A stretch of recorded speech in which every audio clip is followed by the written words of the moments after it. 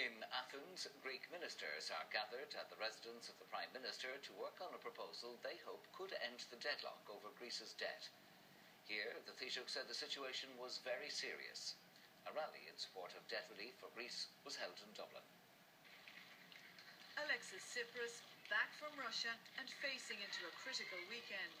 To avoid default and save its banks, the Greek government may need an agreement with the ECB and IMF by Monday.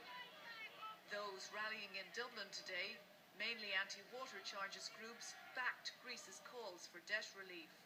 So this is a potentially existential moment for the euro in Europe, and if Greece defaults and if it is forced out, not only is it a systemic failure, but it's a failure, I think, of the entire European project, and those who are talking on Monday need to know that.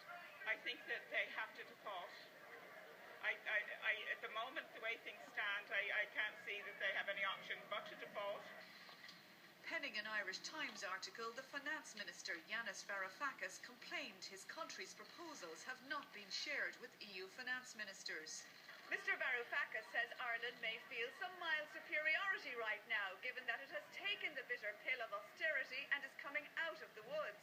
However, the question Ireland must answer is whether it wants a Eurozone where Greece is thrown to the wolves, or one where it gets a deal based on its proposals. EU leaders meet again on Monday. Today, the Taoiseach, who will attend, had this to say.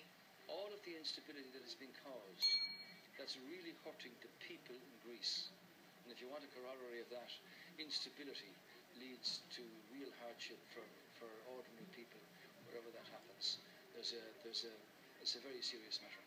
The final outcome, he said, was up to Greece and its creditors.